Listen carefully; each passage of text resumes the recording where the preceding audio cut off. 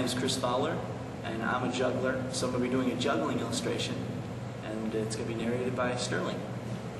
As you can see, these rings are red, and that represents something.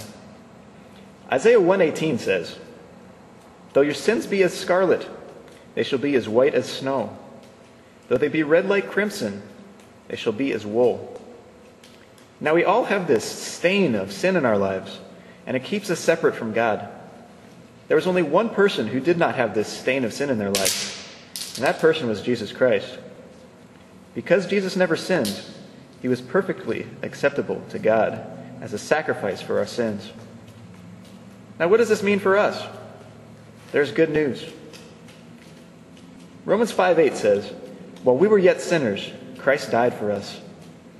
Now, if we look to Jesus, if we accept him as our Lord and our Savior, then our sins will be forgiven. When that happens, God no longer sees us as he used to, but instead he sees us as he sees Jesus, without any stain of sin in our lives, and perfectly acceptable in his sight. And truly, though our sins were as scarlet, it can be made white as snow. And that's through the work of Jesus Christ.